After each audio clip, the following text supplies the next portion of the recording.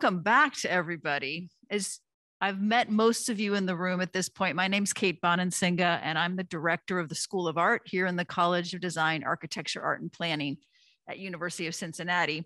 And before I introduce our distinguished presenter, Donald Lipski, I want to express gratitude to a few people. So just a reminder, over the past couple of days, I've met artists who currently reside all over the place, from Florida to Kentucky to Alabama, Arkansas, Texas, Georgia, Tennessee, and of course, Ohio. So I just want to congratulate MSA on having such a wide reach. It's been a real pleasure to share our campus with all of you. And so you as a group are the first people I want to thank for coming here and enriching our community with your art and yourselves. But I also want to thank those who have been involved for more than 2 years with the planning and execution of this conference. From the University of Cincinnati, we have a conference committee that has worked tirelessly, and they are Professors Marin Agarwal, Matt Lynch, Edward Sanchez, graduate student Adrian Dixon, and Director of Galleries and our Museum Studies Director, Aaron Cowan.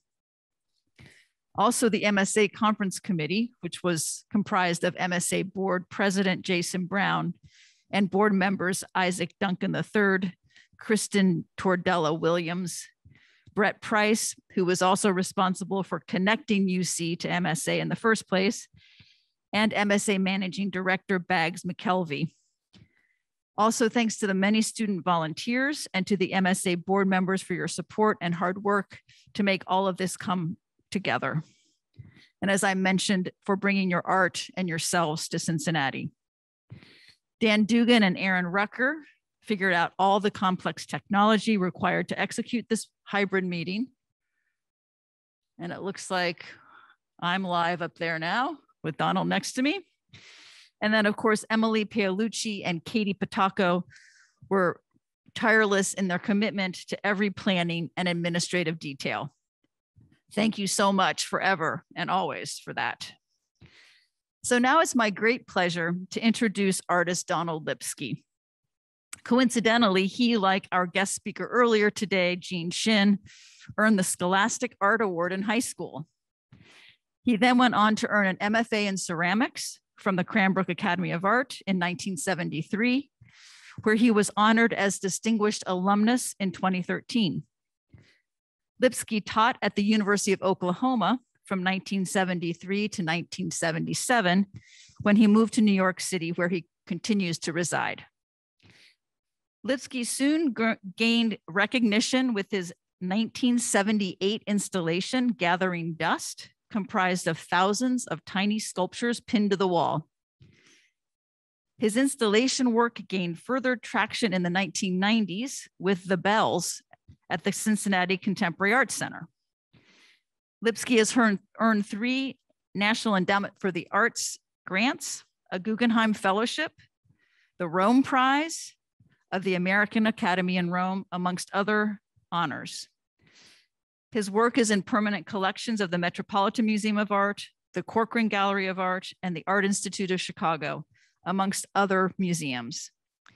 In recent years, Lipski has focused his efforts on creating large-scale works for public spaces. Please help me to welcome Donald Lipski.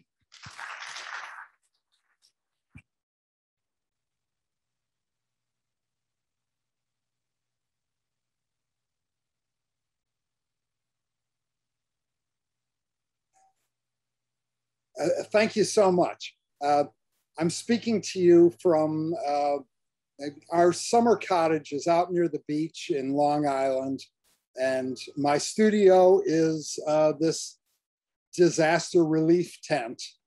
And just as this meeting started, somewhere down the street, a leaf blower, I think it is, started up. So we'll see how that goes. I hope you can all hear me fine.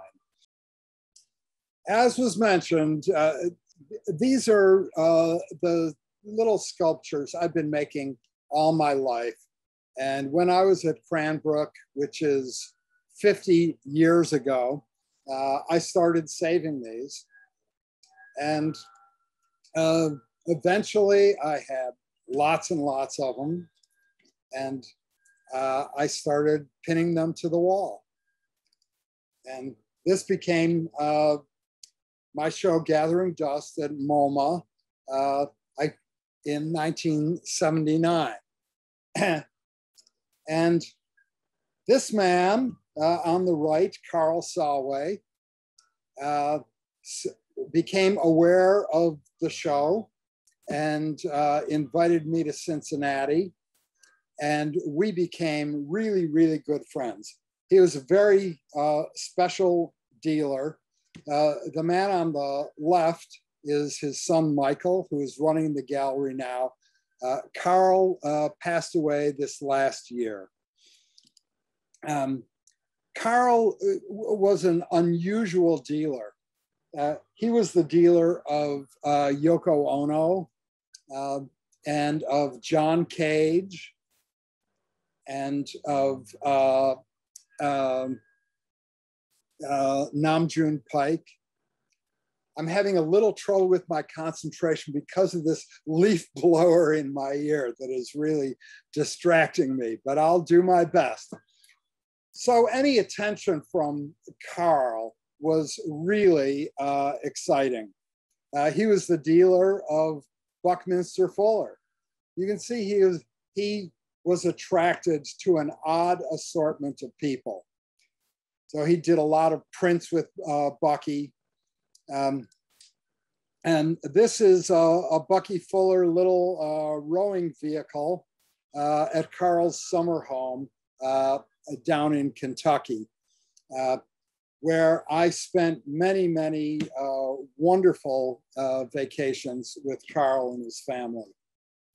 There's a little installation of Gathering Dust at the Dayton Art Museum, which was the first museum that ever owned my work, and Carl was responsible for that. So in the years after that, I just started making other sculptures and artworks, and what I'm showing you are not necessarily in any chronological order, and that'll be true for everything I show you today. Some of these sculptures that I made over the next years, I would show just how, as I had shown Gathering Dust, just spread out and attached to the walls. And over time, they started to space out more and be more discrete individual objects. At times, I would get an idea in my mind and follow it quite far down the road. Like I thought to use candles for a while. You know, candles are both, they're for romance and they're celebratory and they're for mourning and they consume themselves. And I love the idea of candles. At one point, I was in a scrapyard in New Jersey and I found this object in these little fittings. And looking into it, it led me to discover a product that Corning makes called acid waistline tubing that I used for a number of artworks that I called water lilies. I worked with a scientist to figure out preservative solutions so that I could make things that would last. This piece came to the attention of Corning, the Corning Glass Company. I had used their, what they called, I think they were 500 liter boiling, 500, I forget what they are. They're giant boiling flasks.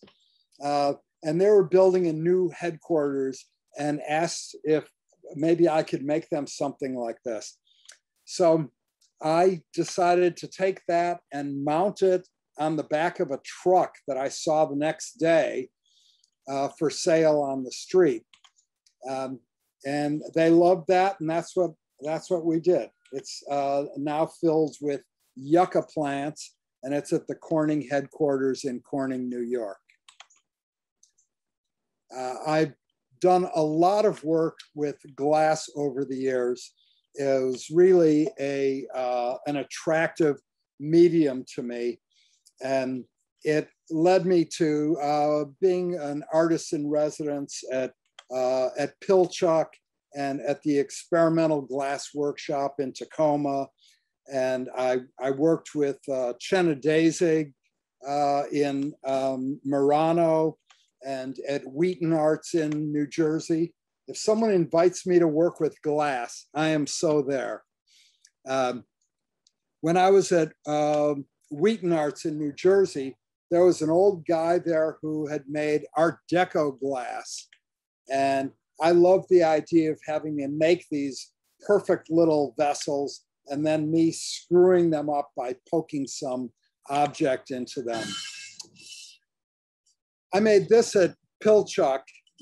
It's a blown glass thing with some ball bearings in it. So you can spin them around, and I'm going to indulge myself and let this video run for about a minute.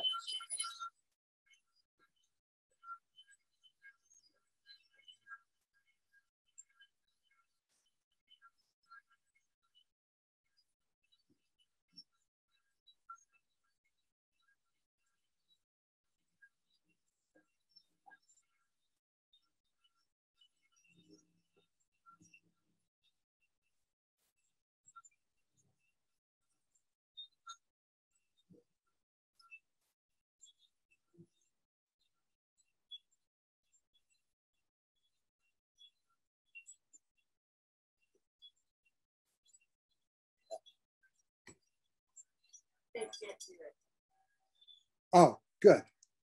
Okay. Well, along the way, I made some larger artworks. There was a program called Art on the Beach in the landfill created building the World Trade Center. And I made this staircase that seemingly was pointed right up to the top of the World Trade Center. This was an installation of little packets of dice and game pieces. This was at Cap Street Project in San Francisco, and it was made from razor blades just cut right into the sheetrock. As an artist who hangs stuff on the wall, I'm always a little, it's something to consider how you're going to hang something on the wall. But this was a perfect solution. They just hang themselves. So they're in patterns like isobars and magnetic fields, 20,000 razor blades. This was at the Parish Art Museum. There had been a forest fire in West Hampton out on Long Island, New York. And I took 2 trees from that and put them together so that they shared a root ball. And I borrowed some machines from the chemical processing industry that all were apparently pumping liquids into the root ball in order to sort of keep it alive. This was at Vanos Castle in Sweden, where I went through the sheds and the barns and took things and made them into wall sconces. And then the room was filled with cobblestones that spilled out the window into the courtyards. This is made of shovels. This is a ball of rope. This is an ocean mooring buoy with dice attached to it. So these things got bigger and bigger, and this was all on the way to becoming an artist involved in making art for public spaces. That piece with the coins that was at the White House is now at the University of Austin. And this is what came out of that. I made a big pile of mooring buoys at the Walker Art Center. It was supposed to be up for a year. And about 5 years later, they called me and said they were through with it. They'd like to send it back to me. Where should they send it? Well, these things are, there are 55 buoys. They're 5 feet in diameter. Each weighs 650 pounds. You can fit 6 of them into a tractor trailer. After some scraping around, they ended up at the Lohmeyer Sculpture Garden in St. Louis, where I put them together with bolts into like a string of pearls about 100 yards long. So I'm going to, all of these larger pieces and installations really led me into the idea of making public art. And I've now made a lot of public art. In fact, I'm just thinking, looking at the map, I have to add Honolulu because a piece just went up last week. But before I show you that, I want to tell you a story that leads me back to Cincinnati. The older members here know this man, Robert Mapplethorpe, but some of you younger ones might not. He was a wonderful photographer who died of AIDS in 1989, just as a show of his was traveling around the country. Well, that show got to, some of the things in that show were a little bit racy, and some racier than this piece I'm showing you here. And there was some people in Congress, notably Jesse Helms, who was a real right-wing curmudgeon, who called Mapplethorpe a known homosexual and was up in arms that some NEA funds had gone to fund this show. He was just raising holy hell. And the show is supposed to go to the Corcoran Gallery in Washington, D.C. Well, the director of the Corcoran, a woman named Christina Orca Hall, decided not to do the show, that she would just not do it. And of course, all hell broke loose.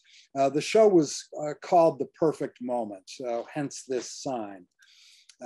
And there were demonstrations in Washington and really across the country about this. Well, this man, Buzz Spector, a wonderful artist, Buzz and I think 4 other artists were supposed to be in a show at the Corcoran, and we all pulled out and said, we're not going to show at the Corcoran. And on the heels of that, Orca Hall resigned, and it was sort of a big to-do. Dennis Berry was the director of the Contemporary Art Center in Cincinnati at the time. I'm just thinking, looking at this picture, you could see Carl Salwe's influence on the CAC. That's a Namjoon Pike sculpture in front of the museum and Yoko Ono's name in the window. He decided he would hold the show. And so he installed The Perfect Moment at the CAC, and the sheriff came in and arrested Dennis and charged the museum and Dennis with pandering pornography. And there was a trial that went on for quite some time. And eventually Dennis and the museum were found not guilty. In the course of this, though, the museum really had financial troubles. They lost all of their corporate funding in Cincinnati, which was notably Procter & Gamble was a huge funder. And they had enormous legal expenses, and they were really in trouble. So one of the things they did, I'm not saying that I was in any sense their savior, but they asked me if I would have a show with some local corporation. The reason they came to me is in the years before that, I had done a show with materials from the scrapyard at Boeing and another one with the scrapyards at Grumman Aerospace. In each case, I had just gone through the scrapyards and gotten things that appealed to me, and these ended up in exhibitions. I had also done a show with R.J. Reynolds for an organization in Winston-Salem called the Southeast Center for Contemporary Art. I made lots of little sculptures out of cigarettes and tobacco leaves and things like that. And I also made humidors. I had recently quit smoking. So R.J. Reynolds gave me back all the cigarettes I had smoked in each of the 30 years I had been a smoker. And so I made all these humidors. And so the CAC thought that maybe I would like to work with some local corporation. So I came and I visited the Baldwin Piano Factory, which was spectacular. And the company that ran the barge traffic on the Ohio River. And then I came to the Verdon Bell Company, the oldest bell company in the country. They started before the Civil War, and the largest bell company. And they make bells in bell towers and carillons all around the country. Spectacular people. So I worked with them to make a show for the CAC that it had 4 sculptures in it. This bell, the sculpture with the wheels and everything, stands about 8 feet tall. And then it has 50 handbells, which is 4 octaves attached to it that all have ringers that ring these bells. I made an octave of nuns with carillon bells in their chest cavities with big ringers on the bells. A jail cell, that sections of the jail cell had the bars removed and replaced with hanging bar chimes, 2 octaves of bar chimes. And this, Verdon also makes church steeples. And I put 2 church steeples back to back. And I'm just gonna cheat by flipping this slide. But that's what they would do. Every 15 minutes, it would reorient. And it would ring the Westminster chimes, you know, bung, bung, bung, bung, bung, bung, bung, bung. And then in the jail cell, on the bed, there were some machines that held a program written by Brad Fidel, who is a composer, an old friend of my wife's.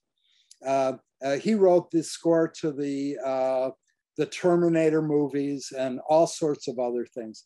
And he wrote a beautiful score for all the bells in this show. And so the show was at the CAC. It then traveled to the Museum of Contemporary Art in Chicago and also traveled to PS1 in New York. This is Jim Verdon, who is the president of the company. He passed away a couple of years ago. One day we were sitting at Verdon looking out the window and you could see lots of church steeples. And he said, You know, after World War II, we arranged for them to ring all the church steeples around Cincinnati. Maybe we could do this here. And there was an opening ceremony at Fountain Square in Cincinnati. This picture isn't from that. I don't have any images. But there was a handbell choir. And then the MC said, and now churches in the north side, you know, start ringing your bells. And then on the east side and so forth. And pretty soon, church bells all over Cincinnati were ringing. Spectacular. Verdon also makes clocks. And I went back to Verdon some years ago. They make town clocks like this one in Sag Harbor, where I used to live. And I got a bunch of them for a project in El Monte, California. And we made this. There's LA Metro, which is the public transit in LA, has stations as far as El Monte, which is out in the valley. And it is the largest bus station west of the Mississippi. And I took 3 of their clocks and put them together with cables in this configuration.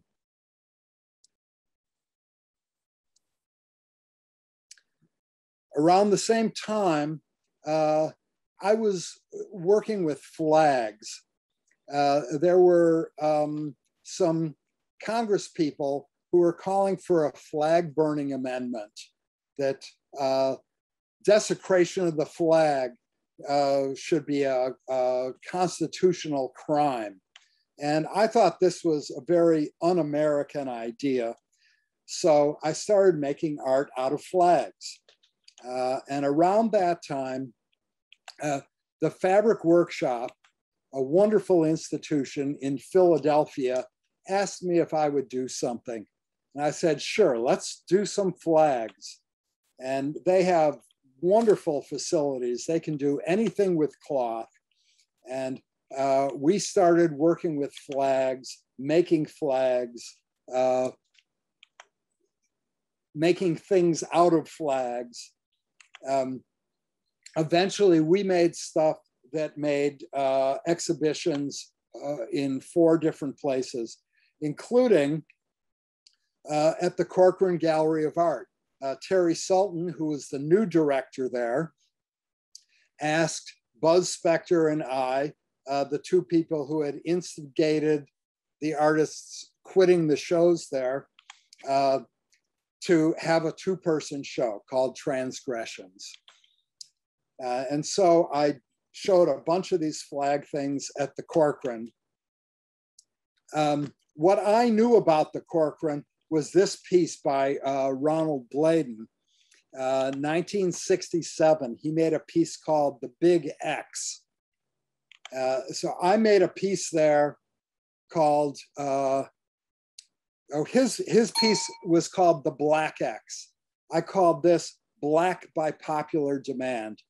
And they were 2 silk flags that were over-dyed in black. So they were dark and sort of smoky and very atmospheric. This flag was made for the big atrium space at the University of the Arts in Philadelphia. This was made as part of an exhibition at Arcadia College, which at that time was called Beaver College, out in the suburbs of Pennsylvania. That piece, by the way, was made from polyester flags, which is all that I could get the quantity I needed. And I didn't really like how sort of shiny it was. So after the show came down, the people at C.W. Post College let me put it on their campus where it was weathering and turning really nice. It was supposed to be in a show at the Whitney. A congressman named Peter King had a demonstration there where he he thought that this was a desecration, and he insisted that CW Post remove the piece. Well, they didn't. And a few days later, someone went out and slashed the piece and just destroyed it. So there you go. By the way, the piece at the Corcoran, which the Corcoran owns, since it was made to fit the space, reinstalled it after 9/11, which I found very moving. During those years, my studio was in Greenpoint, Brooklyn, in a building that had been an old movie theater, then became a plastic injection molding factory after World War II, and then my studio. So over the years, I accumulated huge amounts of stuff. I had 3,000 square feet of shelf space in the studio. Oh, I know why I put this there. This has, I don't have many pictures of the studio here because all I have is what's on my computer. I don't have any of my old slides. But this was a picture of the studio. We had a son. Our son Jackson was born, and we decided to try living outside of New York City for a while. So that meant giving up my studio. So I took all the stuff that I had not used to make sculpture, 3 truckloads of it, and put it in the lobby of the Brooklyn Museum in an installation that I called Pieces of String Too Short to Save. And then when that show came down, what to do with all that stuff? Carl Salway. Carl had bought this building, which is now where the Carl Salway gallery is. He bought it basically as a warehouse to work on pieces by Namjoon Pike. And I took all this stuff and trucked it there. And over the years, we eventually put it into these cages made of steel mesh and exhibited those as pieces of string too short to save. And it's now in the permanent collection of the Art Museum down at the University of Kentucky in Lexington. So that is what I can tell you about my relationship with Cincinnati, which is pretty deep and wonderful. In the years since, I've made lots of public art. Now, why do I have this here? That was misplaced. And I can't show you all of it, but I'm going to tell you little stories about a few of the pieces. Grand Central Terminal, they refurbished it and made this new entrance that goes through the Grand Central Market. So this is, those of you who know New York, this is Lexington Avenue and 43rd Street. And I made a chandelier in the form of an upside down olive tree hanging with thousands of crystal chandeliers, Swarovski chandeliers. To do that, I met a woman named Jonquil Lemaster, a great fabricator who can make artificial trees. And so she made all sorts of studio work for me too, that was shown in different places.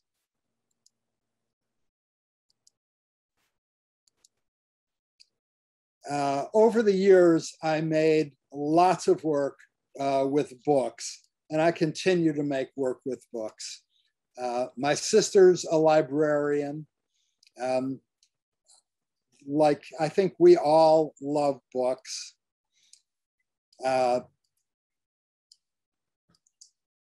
And so something came up, a competition to make something at the San Diego Public Library. They were building this fantastic new building with an architect named Rob Quigley, a really brilliant and adventurous guy. I made this for the auditorium, and it's like a piece I had done at Gallery Lalonde. Their books are just screwed right into the wall and then protected with a little steel mesh. This was the first public work I made. It's called The Yearling. It's a long story that I'm not going to tell you today, but it was made for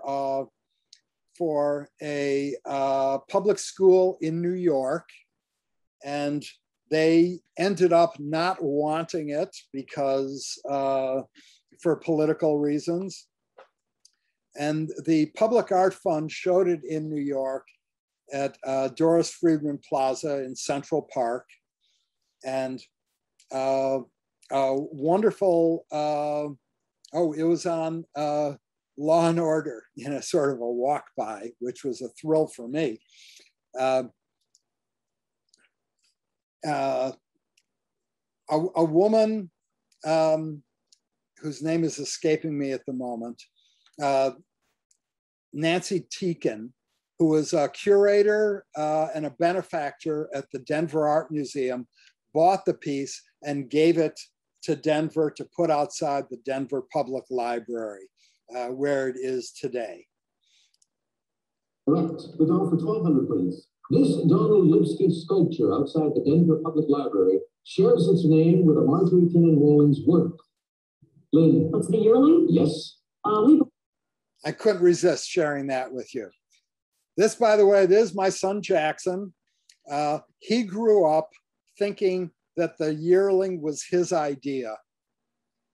I finally told him, he's 30 now. I told him when he was 25, he came to me, he said, that wasn't really my idea, was it? I said, no. This is for the millennium. They changed the name of a street in Kansas City to Avenue of the Arts, and it dead ends into this parking garage. And at the art museum there, they have a cast of the Thinker. So I made, these are all life size, the same size as the actual Thinker, but made into relief. And at night, they're lit by neon on the inside. They look like bronze, but they're actually fiberglass. I called it Rodan Rodana Dana. That's my son hamming it up there. I made some pieces out of fish for the Miami airport. I worked with this guy, Mike Kirkhart, 3-time world champion taxidermist. And we made about 500 fish that resolved into 100 sculptures that are on walls all over that terminal. This is in Scottsdale. It's 3 doors put together like a big Richard Serra piece. They just sit on these little points. They're modeled after the doors at the cathedral in Lima, Peru. And these fittings are all forged stainless steel. So you can enter into it. And I lined the inside of it with polished stainless steel. So when you walk into it, it's like going into a big kaleidoscope. And up at the top, this triangle you see in the middle is open to the sky, and all the rest is reflection. So it makes this sort of virtual geodesic sphere that floats at the top. A few years ago, Virginia Beach was making a new bridge into town. And I had made this piece with a canoe. I cut a bunch of holes in, hung it on the wall, and filled it with newspapers. And I liked the idea of cutting holes in a canoe, but making it a little bit more elaborate. So that's what I did. I made this sort of pinwheel of canoes. And no, it doesn't spin. It is built to withstand a hurricane, and they've now, since it went up, they've had 90-mile-an-hour winds there, for which I thank my engineer, Nick Gertz, who is just a genius, lives down in North Carolina. They're lit at night with LEDs that run under the gunnels of the canoes. This is the new Terminal 3 at Sag Harbor Airport in Phoenix. Did I say Sag Harbor? I meant Sky Harbor, of course. I got some sign painters to stretch some canvas and make a oil on canvas mural in the style of Magritte. I wanted a sky like Magritte, and like he would hang a rock in front of his sky, I wanted to hang these spoons. The committee loved this, and this is what was chosen. And then they were going to, in the middle, have a phoenix, like the city. The CEO of the airport said, spoons, I don't think so. You have to do something else. So it transmuted into a pair of aviator sunglasses that, look at that hinge. That's an actual functional hinge. We made these giant sunglasses. The lenses are made of fiberglass that are then chrome plated, and it's hanging up there. And they, as this was being built, John McCain died, and they decided to name the terminal the John McCain Terminal. So the fact that, you know, he was an aviator and these sunglasses ended up there is total coincidence. This was at the opening, and of course, I can't think of her name, Cindy. Cindy showed up. This was at a new bus terminal in Reno, Nevada. I took a bus, a 68 GMC bus, and cut it up and put it back together so that it now tapers towards the end.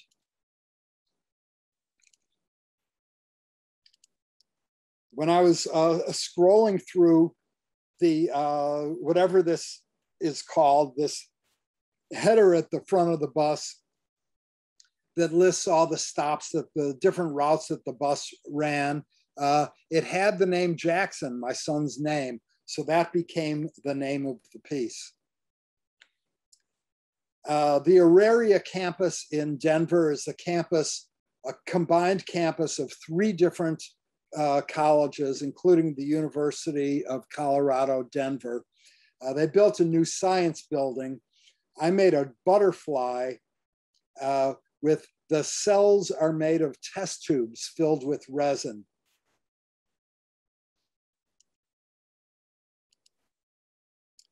So this hits, you know, not just the biological sciences, but chemistry too. They're building the new Pinnacle Bank Arena in Lincoln, Nebraska, on a site that had been the Russell Stover Candy Factory and a giant presence in Lincoln. So I made giant chocolates.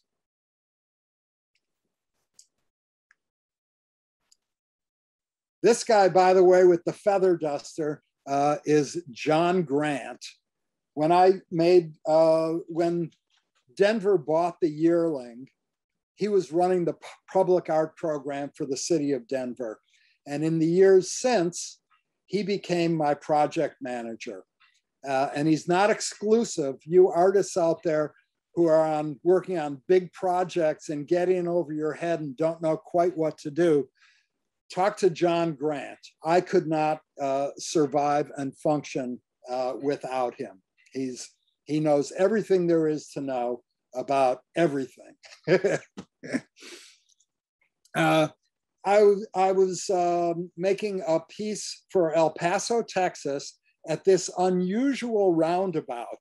You see, it's sunken down into the ground because it acts as a pedestrian underpass to get from a parking lot to the University of Texas, El Paso.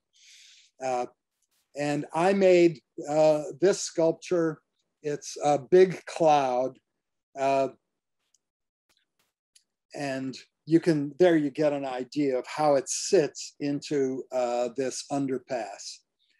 And it's made of stainless steel panels that are all hung separately so that they blow in the breeze and the cloud is constantly moving. Let's go. There it is at night. You get the idea. Boston Commons. This is the oldest public park in the United States. This gold dome is Goldfinch's state capitol building. And there across the park is St. Paul's Cathedral, the Episcopal Cathedral for Massachusetts. And when they built it, you have to excuse this, I don't know why this is happening. When they built this 200 years ago, they ran out of money before they could make the carvings that they had intended in the pediment of the cathedral. So I made this. It's a slice through a chambered nautilus shell. I wanted to make something that was spiritual, but without being religious, because this is an unusual church. They have a Muslim congregation that meets there. They have a Chinese Episcopal congregation, a homeless congregation. They're really a church for everybody. And I wanted to reflect that.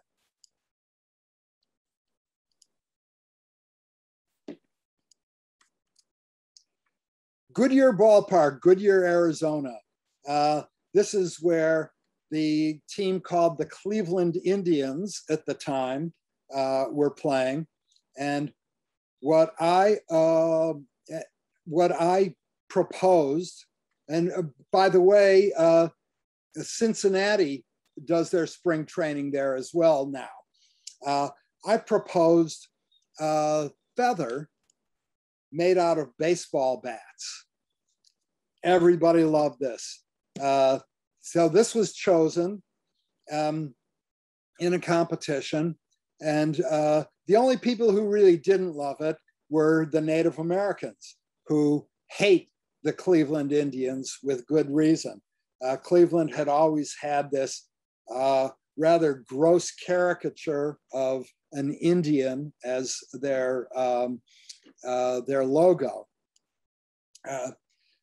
So I went and I talked to some Native American artists that I was put in touch with by the Heard Museum of American Indian Art, I believe it's called, in Phoenix.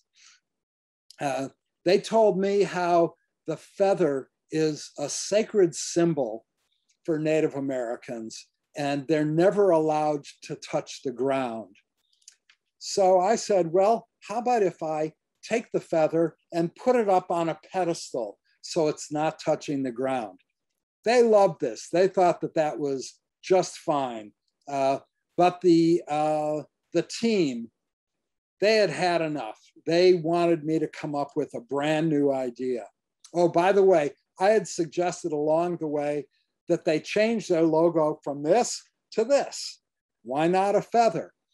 Of course, now they've changed their name to the Guardians, and their insignia is just simply a red C.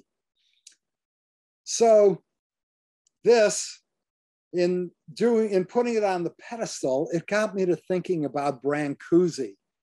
For Brancusi, the pedestal was of almost equal importance to the sculpture he would place on top of it. So I thought about the bird in space. And I decided to make a bird in space the same length, the same height as the distance from the pitcher's mound to home plate, 60 feet, 6 inches, and put seams in it like a baseball. And that's what we did. The landscape architect suggested putting it in a pond, and we did that as well. So there it is. I called it the Ziz after a Jewish mythical bird. And it's become a real landmark and a symbol for Goodyear. Oh, by the way, this is their mascot, which they call Zizzy, which must be the goofiest mascot in baseball. NYU Hospital in my hometown, like about 5 blocks from where I live, was building a new children's hospital right along the East River. And they needed a sculpture to go right there.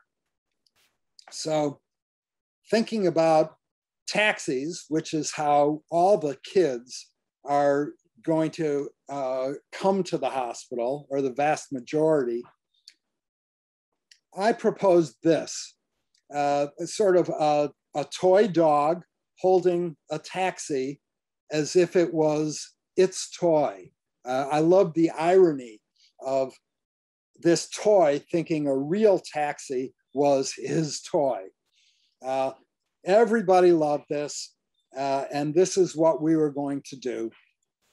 But then this woman, Dr. Mano, who is the head of pediatrics at the hospital, came to me and said, you know, instead of just thinking about the kids, why not think about the 1,000 or so medical professionals and other people who work in the building, and try to make something that's a little bit more dignified, a little less childish.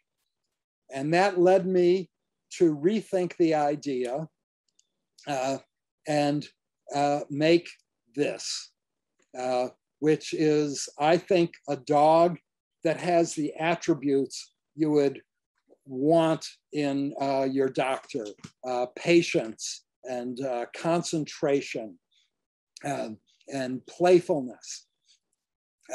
And so that's what we did.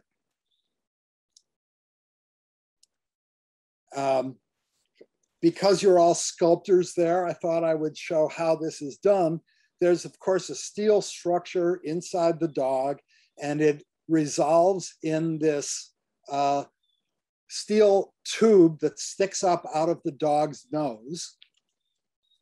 And then the taxi, which of course has no engine or transmission, but it's a real taxi. It's a Prius that was given to us by Toyota.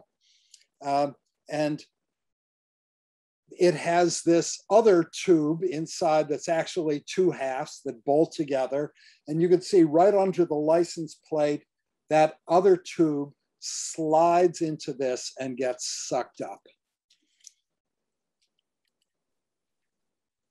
So it's become a real selfie spot. This is, I forget the guy's name. This is the policeman, the canine patrol guy who patrols that area. And this is not a Photoshop. He taught his dog to do this. And that's me standing in front of the sculpture. By the way, Spot got her own mask for the pandemic, which has been really appreciated during this time. The Riverwalk in San Antonio, fantastic WPA era attraction, just a wonderful, wonderful place. A few years ago, they decided to extend it up another 1.5 miles, and I proposed a school of goldfish underneath where it passes under I-35, which they were afraid was going to just be a dark, spooky place that people wouldn't want to go any further. Well, at a public meeting, somebody suggested to me that there's this wonderful fish called the long-eared sunfish that grows in the river that only grows to about 6 inches. And so the goldfish became long-eared sunfish, and we put up a school of them, again, made by Mike Kirkhart. In fact, just last week, I don't have pictures, but I just installed the 3rd sculpture that I used him as a fabricator. So they light up at night. There's a school of, if school is the right word, of bats, a colony of bats that live under the highway. And every night, crowds go out there, all the bats fly out, then the fish light up, and then everybody applauds and heads for the cantina. Penn Treaty Park in Philadelphia. This is where William Penn signed the lasting treaty with the Native Americans there, the Lenape tribe.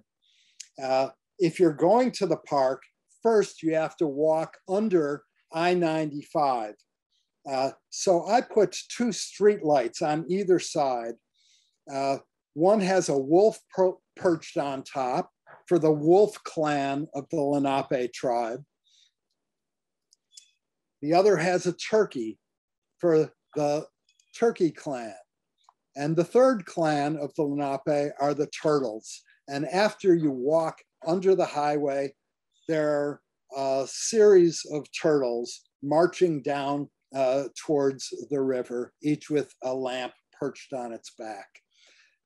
These were made for me. Do I have a picture here? Yes, they were made for me by Chris Collins, who is a realist sculptor who became a friend of mine in Pennsylvania. And I wouldn't know how to begin sculpting a wolf or a turkey. He sculpted those for me. His brother, John, sculpted the turtle. And he's now worked for me on 4 or 5 different projects. I'm going to show you something in depth now that's one of my most recent projects. The Philadelphia Police Department is creating a new headquarters in the building that had been the building of the Philadelphia Inquirer newspaper. It's an Art Deco landmark on Broad Street, right in the middle of town, a few blocks north of City Hall. My thought was to make a giant badge. They wanted something for the lobby, a giant badge that was studded with more than 1,000 actual police badges. Some years before, for the Central Park Conservancy in New York, they were having a fundraising auction, and I made this bench for them covered with New York City subway tokens. And this idea, which I loved, stayed in my mind and really led to the idea of studying this with actual police badges of all the different ranks.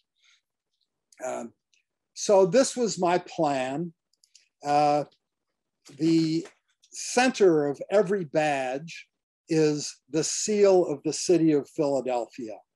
And it's there on every badge of every rank. And so for a seal, I decided to appropriate this wonderful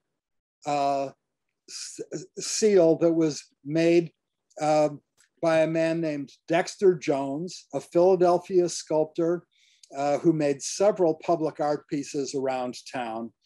And it's just beautiful and has, to me, that same sort of Art Deco feel that would be right at home in the new police headquarters building. So this was the plan, to hang in the lobby and to be right double-sided. So in the window, through the window from Broad Street, you would also see it. And it would be very visible and become a symbol of the building. Well, then a year ago, May, George Floyd was murdered. And I was left really totally flustered. I didn't know what to do. The city erupted. There were peaceful demonstrations all over Philadelphia, giant, in the many tens of thousands of people, as there were all over the country. However, there was some looting. Some police cars were set on fire.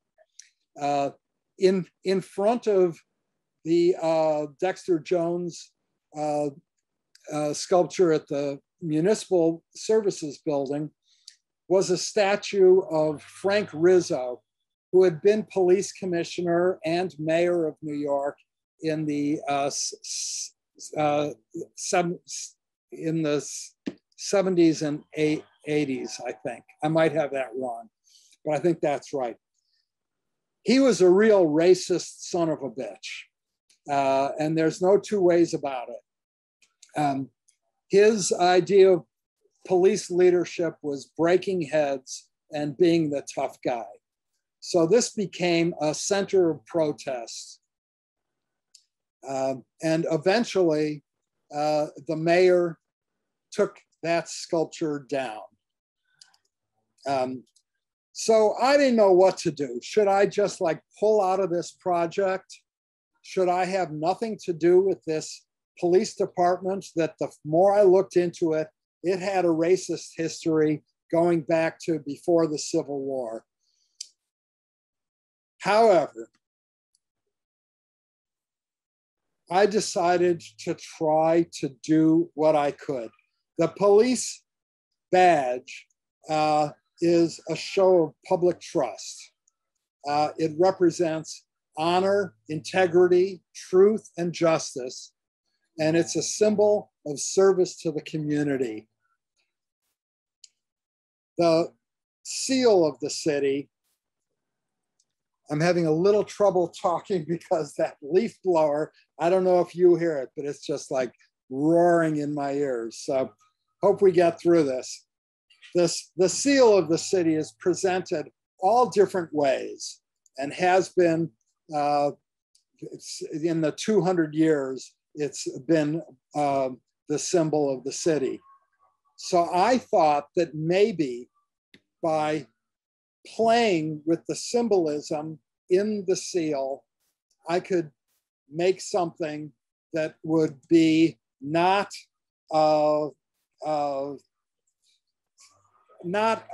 I had originally thought of the shield, the badge, as a shield, a symbol of protection. But for the African-American community, it's really a symbol of oppression and fear. And I wondered if there was a way that I could change it into something that would really be inclusive and seem to be a symbol for everybody. The seal is flanked by these two goddesses.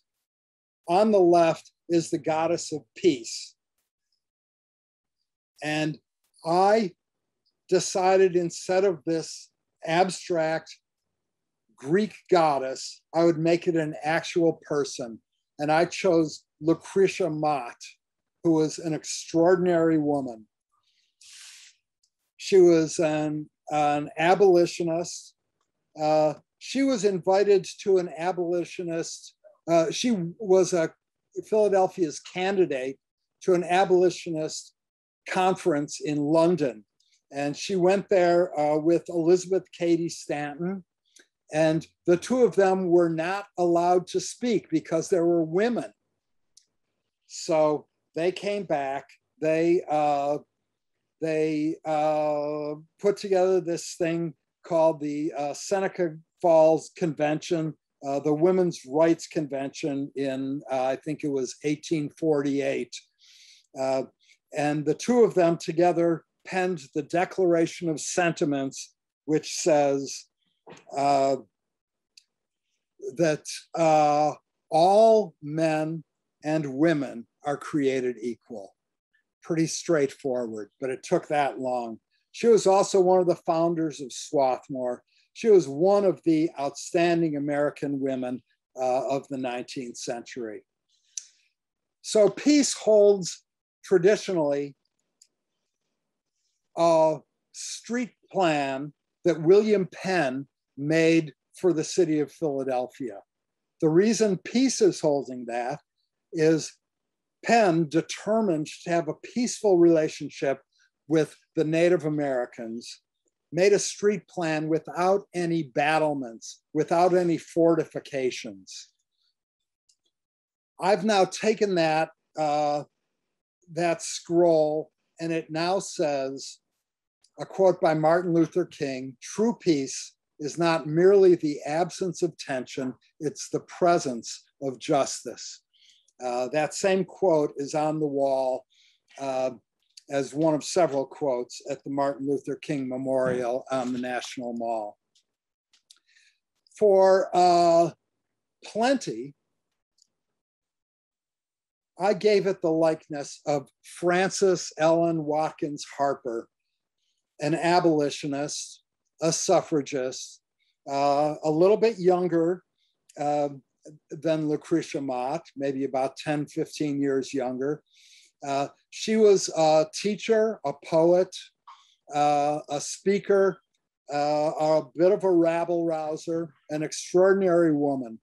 She was 100 years before Rosa Parks. She refused to give up her seat to a man on a segregated trolley in Philadelphia. A poem of hers is excerpted at the contemplative court of the new National Museum of National African American History Museum in Washington. In part, it says, "All that my yearning spirit craves is bury me not in a land of slaves." So plenty traditionally holds a cornucopia. She still does, but instead of being full of fruit, it now has emblems of the things that people in need so desperately need: housing, medical care, education.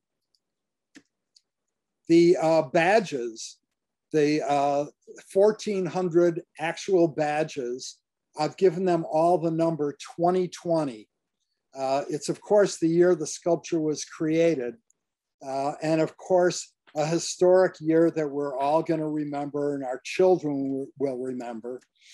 But it's also the 100th anniversary of the 19th Amendment, when women won the right to vote. And it's the 150th anniversary of the 15th Amendment, when Black men were given the right to vote.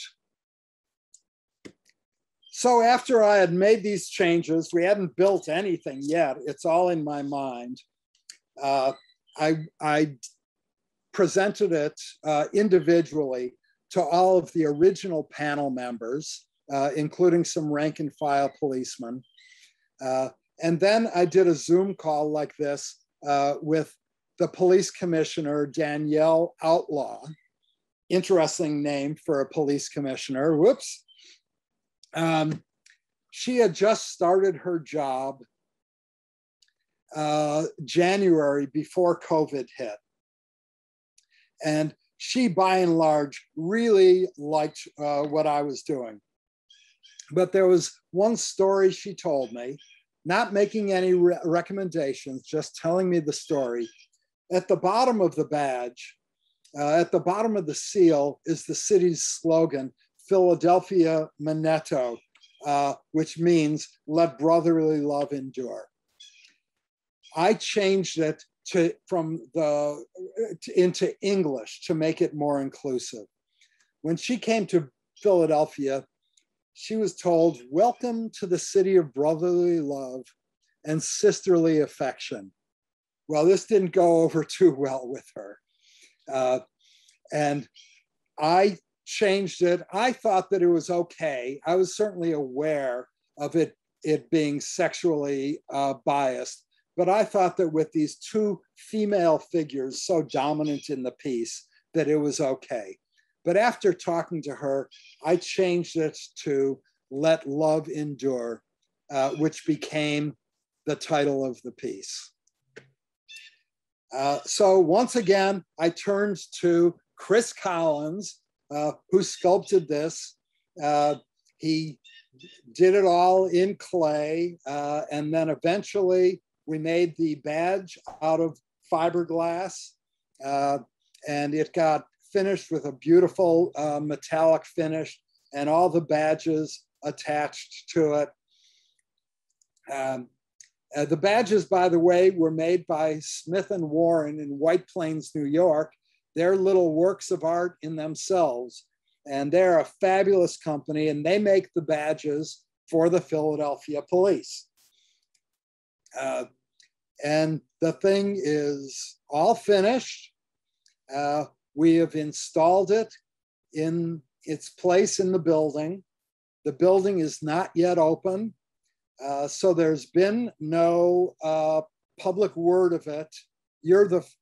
This is the first public presentation that I've made about the piece at all, other than to the city's Arts Commission. And so we don't know how it's all going to unfold. It's just basically sitting there, and we will see how that is all received.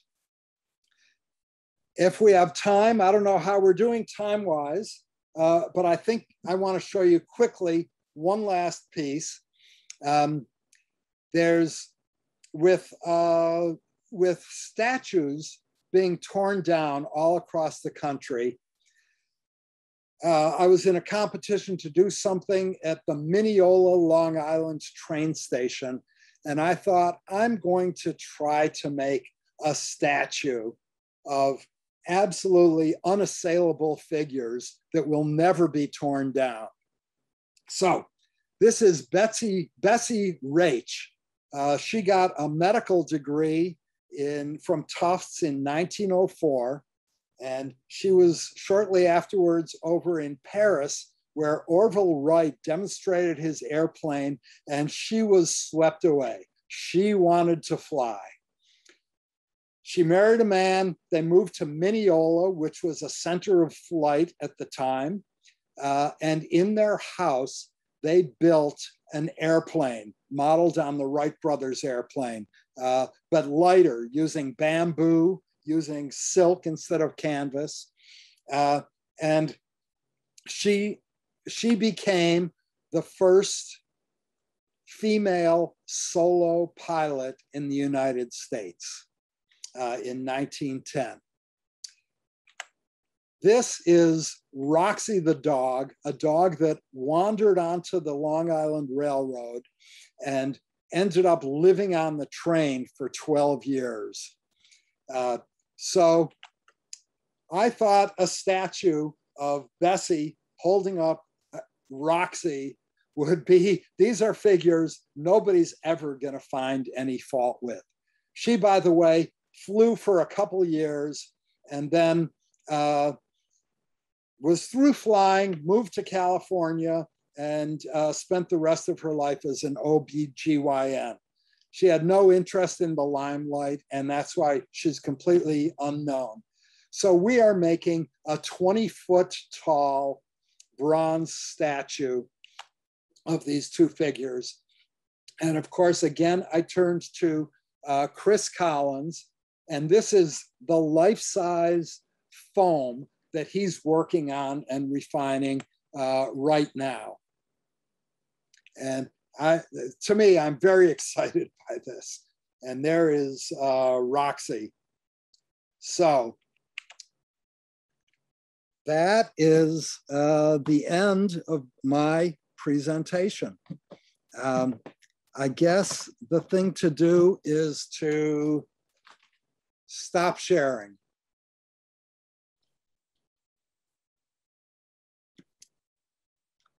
There we go. Hello, Donald. Can you hear me? Yes, I hear you fine. This is Matt. Hi, Matt. Thank you very much. We do have some time for questions if you do. And we never heard the leaf blower. Oh, that's wonderful. It was just like in my ears. So I got flustered a few times, but good. I've got questions from the Zoom chat, but we'll start maybe in the audience, the in-person audience. If anyone has a question. I am just blown away. You're absolutely fabulous. Thank you so much for bringing your work to us. Though we've seen some in live, some of us, but that's just incredible. We've been exposed today to a lot of digital assistance in creating large sculptures. Does Chris Collins use the CNC machine to make these things? Are they digitally produced and executed, or how does that work? Here's how it worked with the new Mineola sculpture. Chris made a statue out of clay that was, I would say, about 2 feet tall. He had that scanned, and then a machine cut it out of foam and sent it to him. Scanned it, blew it up to about 8 feet tall and cut it out of foam. And then he took that foam and once again covered it with clay and really refined the details, then had that scanned and blown up to what it will be our actual size. And he's now working that, filling in with clay, making whatever repairs he needs to, carving into the foam at full scale, getting all the details just right. When he's done with that, an actual physical mold will be made from that to do the bronze casting.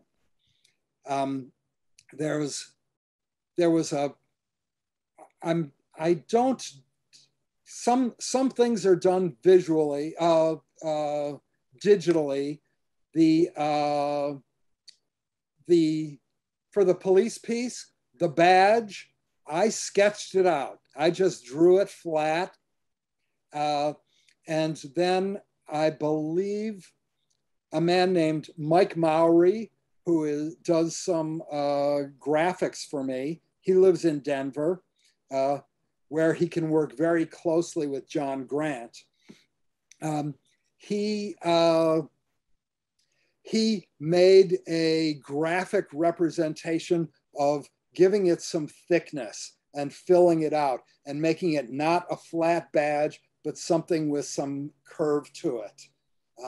And we were able to take what he did and rotate it in space so I could really see that I liked it.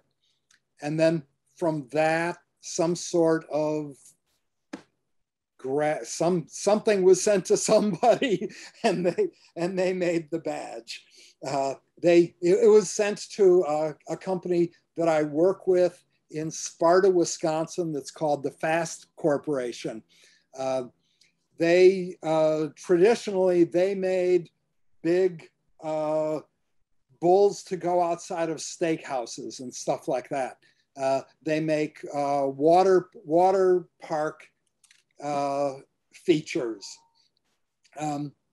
And so the plot was sent to them, and they cut it out of foam and with a machine, and then fiberglassed it. And it had little dimples in it that graphically represented where physical holes got drilled to attach each of the badges. So yes, where it makes sense and it's the logical way, we use machines of any sort. Most of the way I work is I work on the computer. You know, for somebody who's spent his whole life taking things and physically putting them together, I find it equally satisfying to just sit at the computer and imagine what I might want to make. Where I used to have this big inventory of physical things to make stuff out of, now I just go wandering on the computer and find pictures of things that become the basis for my work. Thanks, Donald. I'm going to turn the next question over to the Zoom chat, but I also want to mention that there's a lot of nice words about your portfolio and your presentation there that we'll try to remember to capture for you, including one from Arthur Soloway, which is great. Glad he's here. I'm glad he joined us. But a question from Rachel Linneman. Wanted to know about whether you work on multiple projects at once or you one at a time. And I think her question came in before you got in very deep into the public work. Oh, okay. Well, before I got into public work, I would have dozens of things going in the studio all at once. And I would say that I still do. I have a project I'm working on in Arlington, Virginia, that was started about 5 years ago. As I mentioned, I just finished this fish piece in Honolulu. The badge piece just went in. I'm working on a piece in Raleigh, a piece in Minneapolis. I know I'm going to leave people out. I have maybe around 5 or 6 things going on at a time. And at the same time, I'm working on competitions. When I'm fortunate enough to be included as a finalist, that becomes the most fun for me, because that's just thinking, just ideating, creating, thinking, here's a situation, what would be really great there that I could make for the budget? But yes, I work on lots of things at once, and I'm able to do that because I have a great team. John Grant is, when he was running the public art program for Denver, he probably worked on 150 projects that he oversaw from the beginning to the end, and also had to do maintenance for and keep up. So he knows what's going to work, what isn't. The arguments I have with him all the time are, I'll show him something I think is a good idea, and he says, you've got to make it smaller. We can't afford that. And so he's always reining me in a little, but he always has great ideas how to do stuff. I mentioned my engineer, Nick Gertz. Over the years, I've worked with other engineers, and they've all been great. Unfortunately, they retire. I've been doing this a long time. Other fabricators. I'm working with with fabricators really all over the country. Different things come up that require different ideas. I didn't have any idea where am I going to get some fiberglass chrome plated. So you start looking around and you find good people. So, yeah.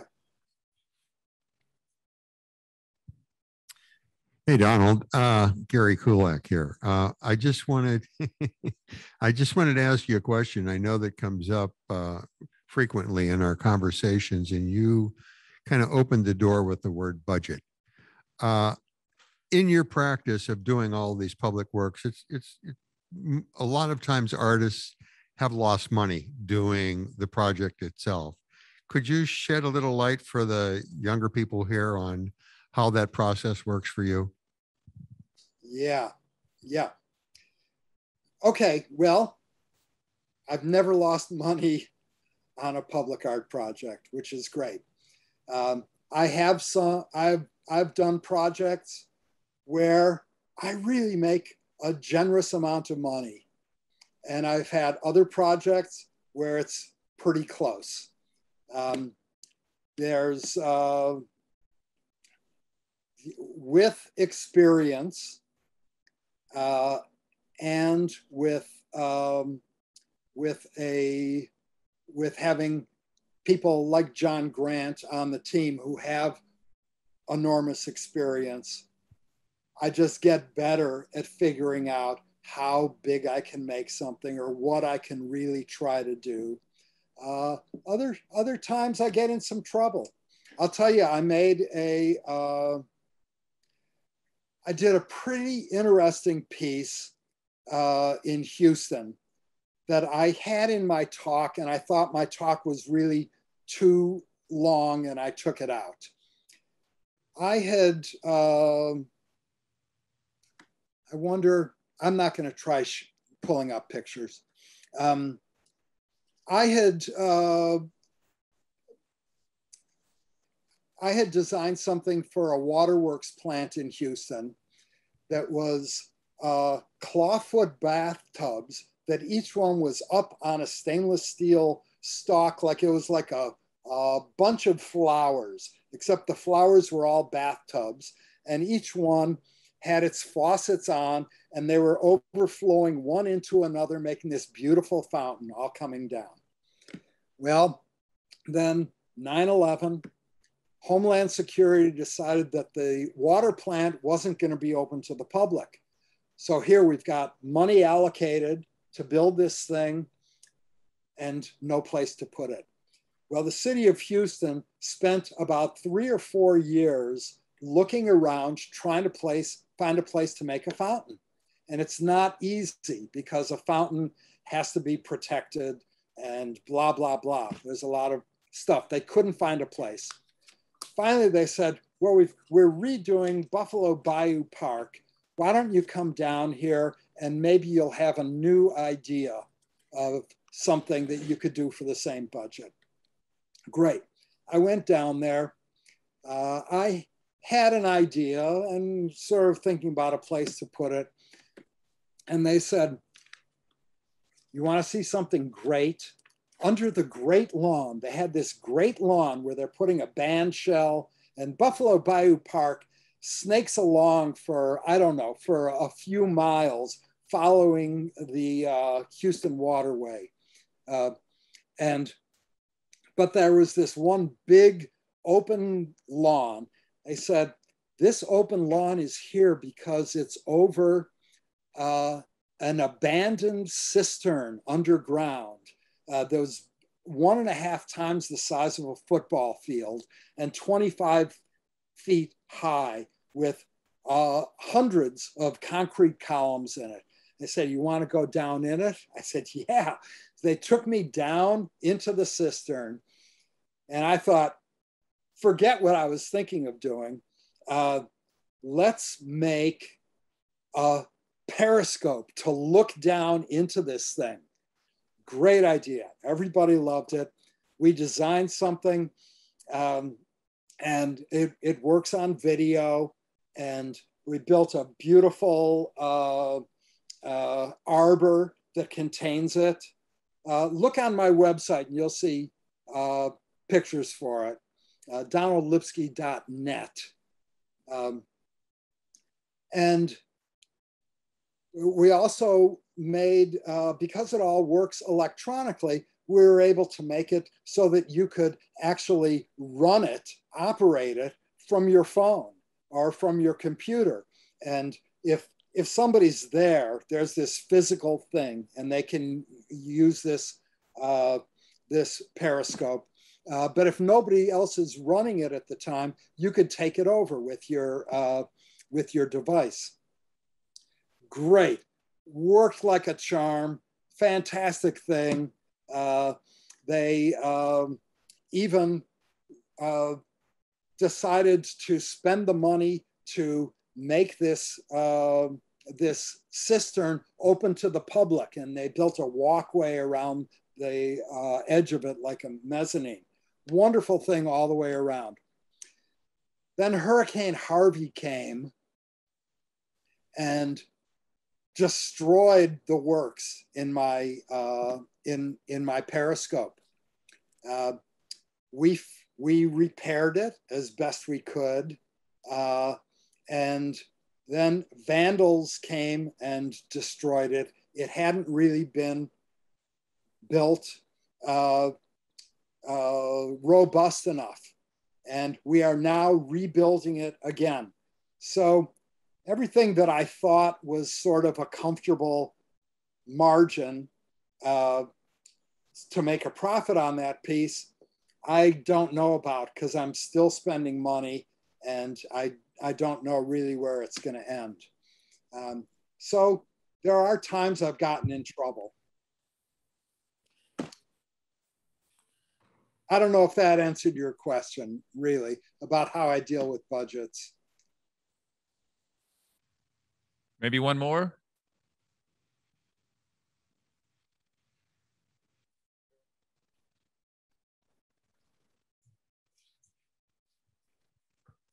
Who wants it?